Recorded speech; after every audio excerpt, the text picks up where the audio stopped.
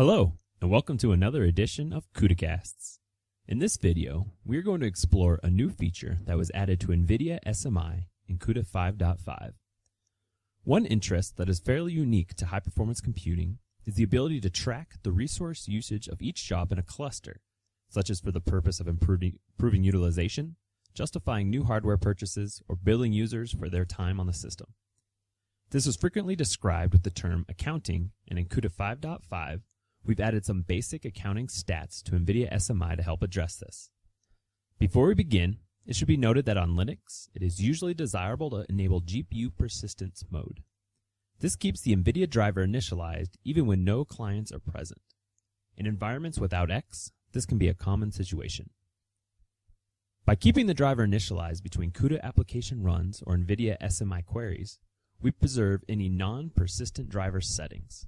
This is important for GPU accounting, as in-memory data associated with this feature is lost if the driver is unloaded. Persistence mode can be enabled like so.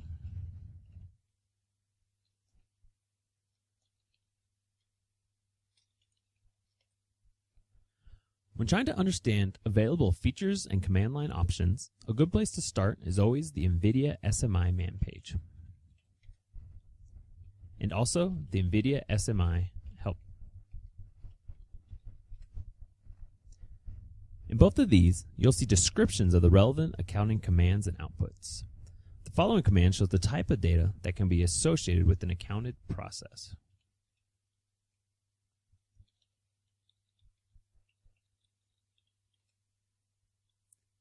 The basic idea is that the NVIDIA driver will keep track of each GPU process, referenced by the CPU process ID, and calculate the following per process properties.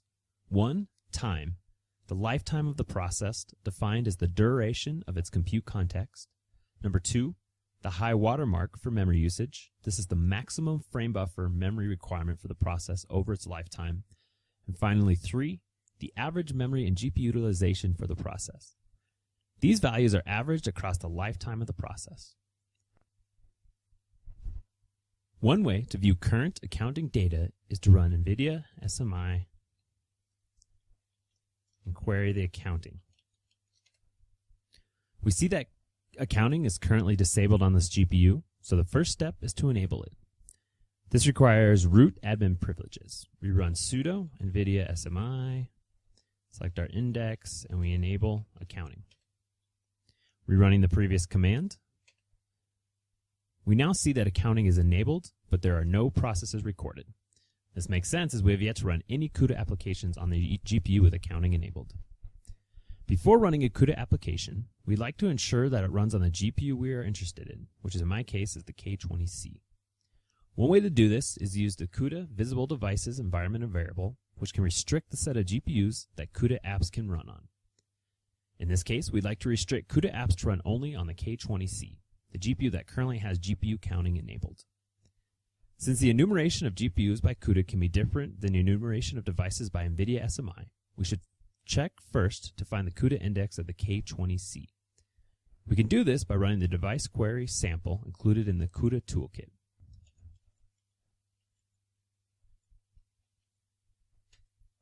Here we can see that the K20C is at index 0. With this in mind, we can restrict CUDA applications to run only on this GPU like so.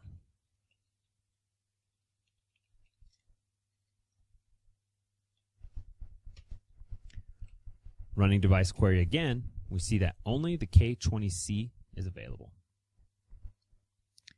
Note that CUDA Visible Devices only impacts what CUDA applications can see. nvidia-smi as a monitoring tool and management tool is unaffected by these CUDA-specific requests. That is why we must still use the -i command to limit the scope of our actions. With this done, we can now run some CUDA applications to accrue accounting information. From the CUDA samples, let's run nbody. This is a compute-heavy app.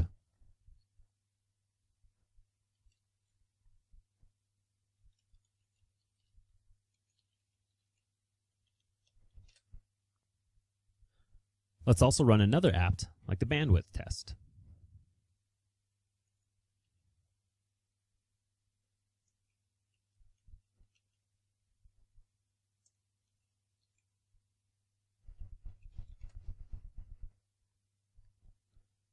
Now let's view the collected accounting data.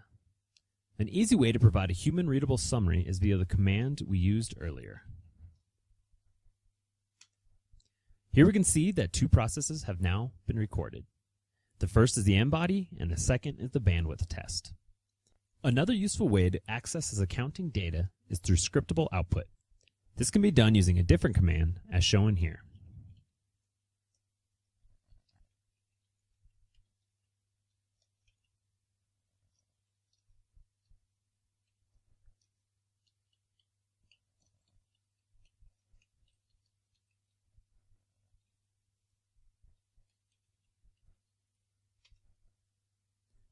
This is useful in cases where the immediate consumer of this data is another process rather than human eyes.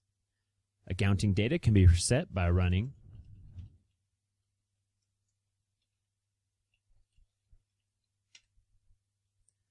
checking the accounting after doing this shows that all the previous accounting has been removed.